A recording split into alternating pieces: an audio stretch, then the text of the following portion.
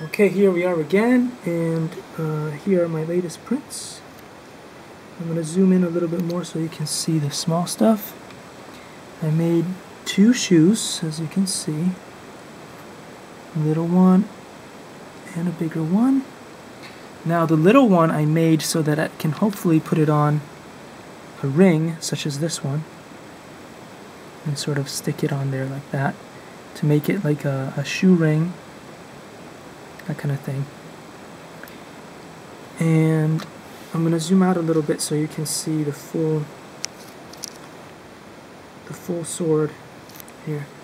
This is the latest one that I made, and as you can see, it stands. And this one does not stand as well, but it also stands. But you can see the difference between the two as, there we go.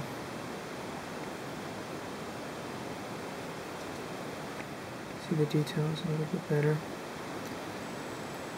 But anyway, you can choose how long your blade is going to be for the sword, as well as you could also have a really short handle for that. So there we go.